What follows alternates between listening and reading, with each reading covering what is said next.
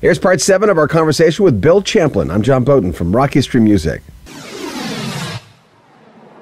Where was Robert Lamm during, I mean, when Foster came in, I remember the first thing, and I enjoyed Robert Lamb's early stuff a lot. And I remember going, like, he co-wrote one and he co-wrote another, and where is he? Like, he was not, it was like, where did he go?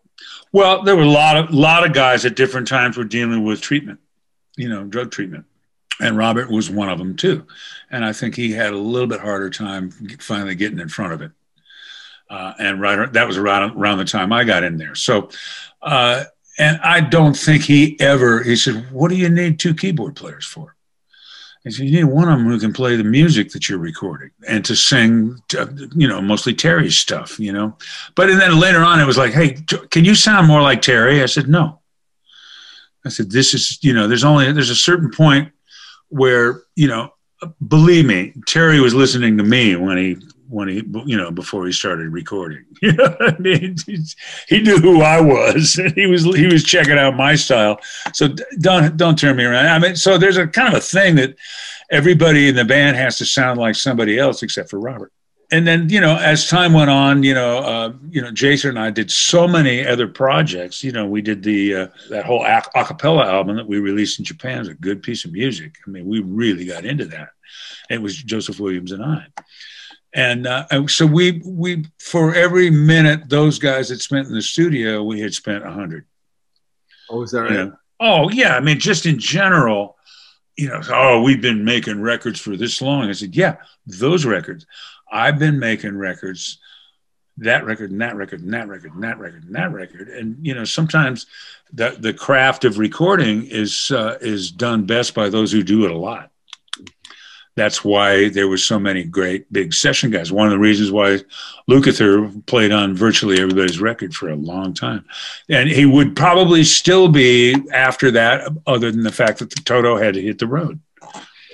So, then it was Dan Huff was playing a lot. Mike Landau played on a lot of Chicago records. The band guy usually didn't play. I mean, Dwayne Bailey was an amazing soloist, unbelievable musician in some sort of way, not real good in the studio, not real good playing behind new songs and stuff like that. And in a lot of ways, we went ahead and just used Bruce Geitch for the backing on the big band album, which I actually like, mostly because the big band arranger.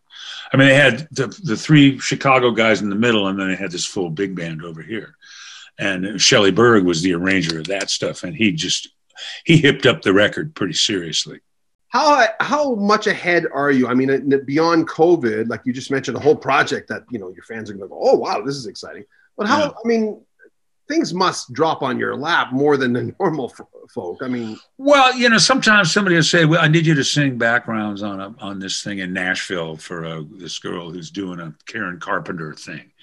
I said, "Send me just a music with her singing on it, and then one with her not singing on it, and I'll fly them into a Pro Tools thing, and I'll cut some backgrounds." Yeah. So I do a lot of work like that, just where it's just me by myself, and I go knock off some stuff, whether it's a lead vocal or a background vocal, or even write some stuff. But I mean, a lot of that, long before COVID, I was doing it because, the guys I'm writing for may be in Sweden, or they may be in Canada, or they may be somewhere where we're not really going to get together that much, Wow. I've met a lot of people. I know there's a guy that we just did a Christmas record just a little while back with Franklin McKay. Franklin's from Toronto. He's a songwriter from Toronto, and his engineer is really good. And he wrote this really cool thing, asked me to sing it. I did. So there's just a lot of different stuff, and it's kind of random. And I think that's probably what kept me busy more. That kind of thing kept me busy more between solo albums, and it was just Tamara that just said, "Hey, you got to do a solo album. You're slamming, you're producing really good music. You're making this stuff get up and shout. You got a good team that you can go to. It's time, So, I mean, she really talked me into doing it. Love Lives On. To me, I heard that and I'm like, that's ahead. It's got that soaring vocal chorus. Tell me about that song. We originally did that for Wonderground. We wrote it. Gary and Tamara and I wrote the song together. Tamara and I pretty much wrote the lyrics, and actually Tamara came up with the melodies that were really good. And I just put it on there because it's a really kind of pretty well-crafted ballad. It's a really good ballad. Mm-hmm. You know, we were going to put strings on it, but I just kind of, at some point when I was doing the album, I went, yeah, I could get strings, but I kind of don't want to. You know, I mean, especially this day and age. Well, get each string player to go into a little, you know, a little box online and play their parts. And I went, I don't want to do that. It just, you know, I understand that, you know, that a lot of musicians are doing a lot of these, you know, Zoom bands playing together, but from their house. And, you know, I see them all. Everybody's in this little square box. I just keep waiting for, here's a story about a man named Brady. You know, I just keep going. This is the Brady Bunch. And, you know, at some point in the game, if this keeps going on, I'm going to have to cop to it myself. But I'd rather not. You know, a lot of people say, hey, you know, we have the ability now. You can have your musicians play on your record.